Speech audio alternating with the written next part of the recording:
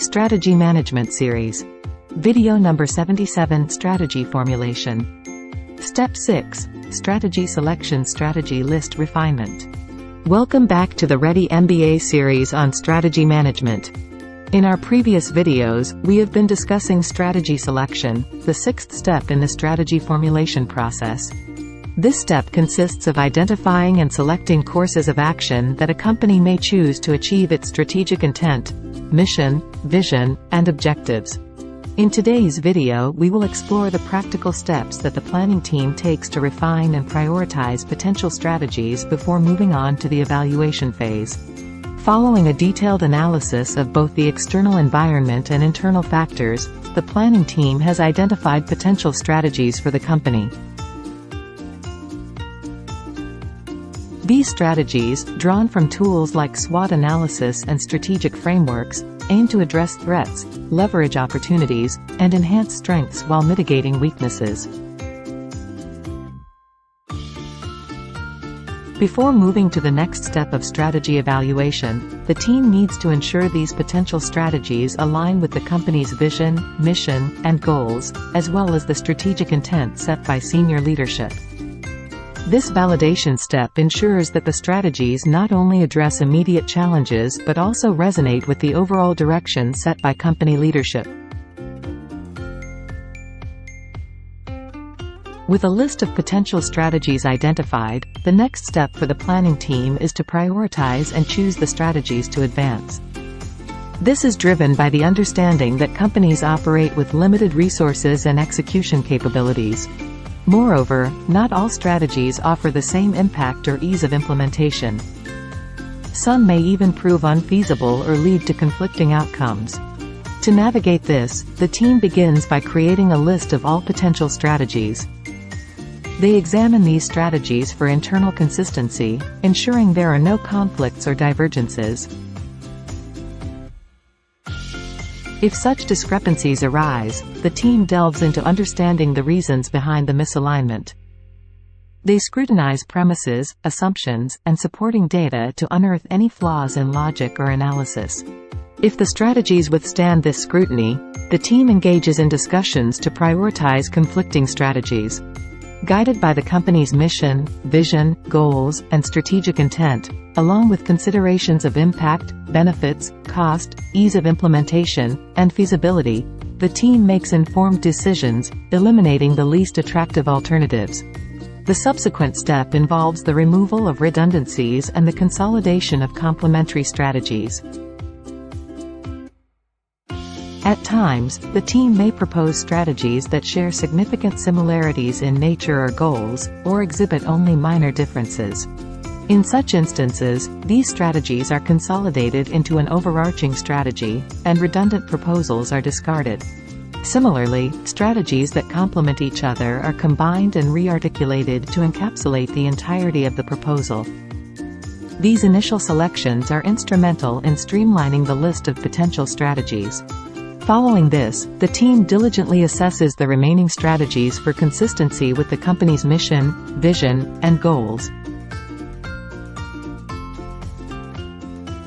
This evaluation ensures that the chosen strategies align seamlessly with the overarching objectives and direction set by the organization. The planning team also needs to evaluate the strategic intent, checking if the list of strategies identified not only align with it, but also help achieve the goals and aspirations defined by senior leadership.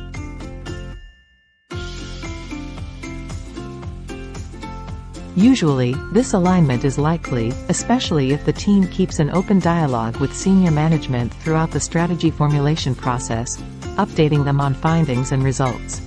This ongoing collaboration allows for adjustments to the strategic intent based on market and internal dynamics that may not have been initially considered by senior managers. However, there might be cases where certain aspects of the strategic intent are not covered in the analyses or frameworks.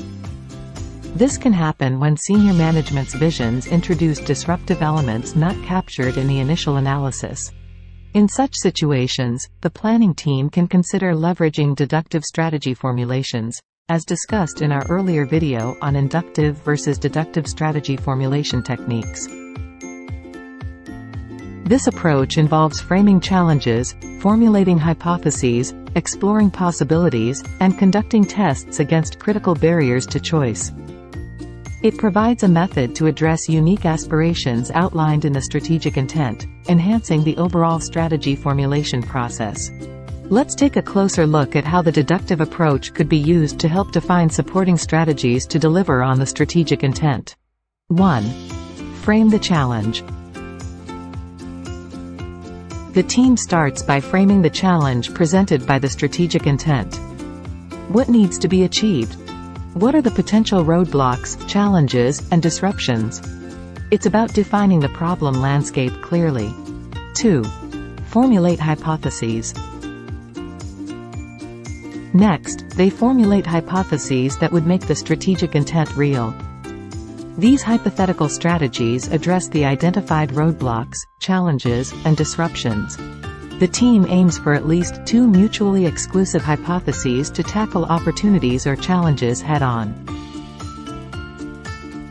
3. Explore possibilities.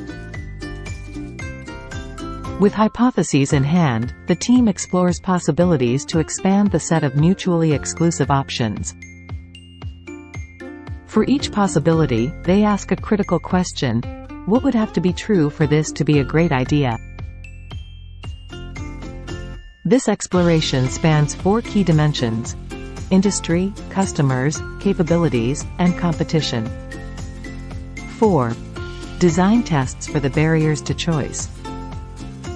Once the strategic possibilities are outlined, the team designs tests against crucial barriers to choice. Barriers to choice are the elements in the strategic possibilities that are unlikely to be true. These tests could involve market research, reverse engineering, benchmarking, or pilot projects. It's about gathering real-world insights to validate the feasibility of each strategic possibility. 5. Conduct tests. The hypotheses are put to the test through the designed methodologies.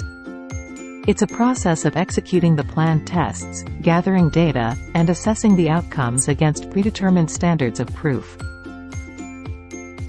By systematically following these deductive steps, the planning team defines the last missing strategic choices, ensuring they align with the visionary goals set by the senior leadership and can stand the test of real-world challenges. Let's consider one simple example to illustrate this process. Imagine a scenario where a tech company aims to introduce groundbreaking innovations. The framed challenge revolves around navigating the highly competitive tech landscape. Hypotheses are formulated, exploring scenarios like leveraging artificial intelligence, forming strategic alliances, or introducing cutting-edge products. These scenarios, in turn, lead to specific possibilities that include different AI-driven product recommendations, potential partnerships with established industry leaders or high-flying startups, the development of revolutionary new gadgets, or extending the current product line. Next, for each strategic possibility, a critical question is asked: what would have to be true for this to be a great idea? 4 key dimensions are considered to answer these questions: industry, customers, capabilities, and competition. Then, these possibilities are tested through evaluating market research and competitive reports, executing pilots for each possibility, evaluating customer responses, technological feasibility, and competitive reactions. Test results prove most of the strategic possibilities false, and the company decides to pursue the acquisition of high-flying startups. Before finalizing the selection of strategies, the team undertakes a crucial task: evaluating the effectiveness of the current strategies implemented by the company. To accomplish this, they delve into the most recent strategy review documents, dashboards, and meeting notes. Additionally, the team conducts interviews with managers and team members, including senior management, to gain insights into the performance of existing strategies. This comprehensive evaluation extends to a thorough review of the current strategies, their objectives, and goals in light of the findings from internal and external analyses, as well as the strategic intent. The objective is to discern the successes and shortcomings of the current strategies, identify necessary adjustments in response to a changing reality, and determine whether certain strategies should be continued or discarded due to misalignment with the current strategic environment. It is essential to cross-reference these evaluations with other potential strategies to eliminate redundancies and address any conflicting or antagonistic strategies, as previously undertaken in the strategy formulation process. After finalizing this last step, the planning team now have an exhaustive list of strategies and would now be ready to select the ones to move to the next step of the strategy formulation process, strategy evaluation. In our next video, we will describe a few techniques that can assist the planning team further in selecting their strategies. Be sure to tune in. Until then, keep strategizing. See you soon.